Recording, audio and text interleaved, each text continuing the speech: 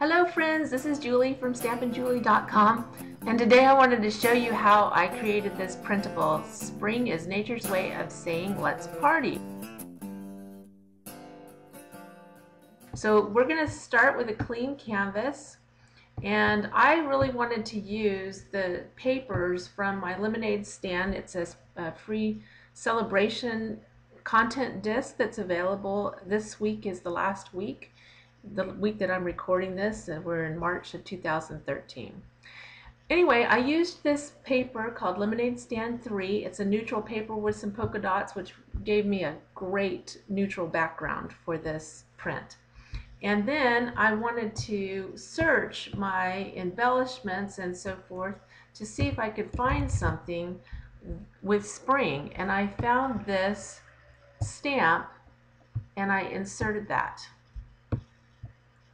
So inserted that into the document here and just enlarged that because I wanted that to be a good size word here on the page.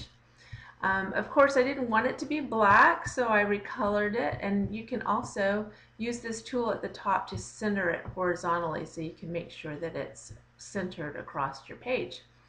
I came over here to change color, and I chose the Summer Sun bright yellow color to put on spring. I also wanted to include a little flower, so again I went down to my search tool. I happened to know that it was an embellishment that I found that I liked, so I'm just going to select embellishment here so that we can see it comes right up here at the top. Now this embellishment is not quite the same color as my word, and I also resized this so that it would be large with my word, but not quite that large. So you can recolor embellishments by going over here to the right to the recolor tool, and I recolored this in the Summer Sun also so it would match my word, and that was all I had to do there. Now on my spring stamp I also wanted to include a drop shadow, but I wanted my drop shadow to really almost outline the word, so I came over here and I changed my opacity to 75% and my blur to 3, which made it more compact and a little darker, and that gave me this this dark color here. I'm going to make this even just a little bit larger. Alright, now when you get done with these two things, you want this flower and this spring to go together, so you can hit the control key, hold the control key down and select each item, and then control G groups them together, or you can come up here to arrange and group and hit group, and it will group those two items together. Now when I move them around the page, they move together. So again, I'm going to go back up here, I'm going to center horizontally, I'm going to add a text box. I'm going to add 3 more text boxes. This one is going to say is nature's, and I selected the font that I wanted there,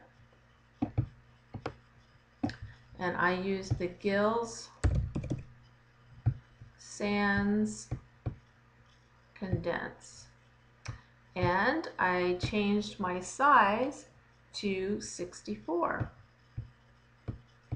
Down here, changed it to 64, and I recolored it to the gray, and obviously moved this over. We're going to add another text box, and this is going to say is nature's way of saying, and again I'm going to resize that the same way that I did the other one.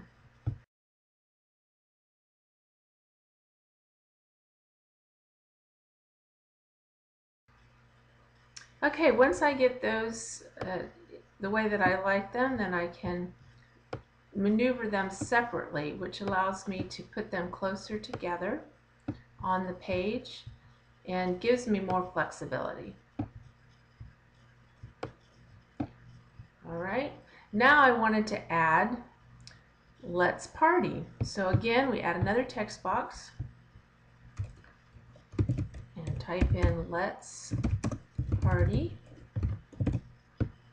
And this one is going to be a little larger, so I'm going to make my text box a little bit larger here.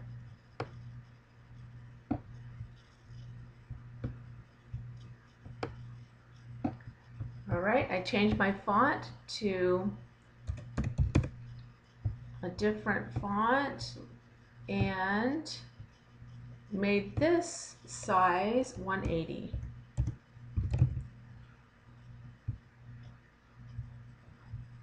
And then I recolored it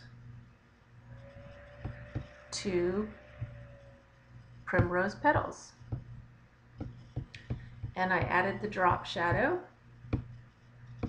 And I did basically the same thing here. I made the opacity 75%, so it's fairly dark. Align that to the center, align this to the middle. And that's basically it. You can play around with it a little bit, center it a little better, but that's how quick it is to create a printable.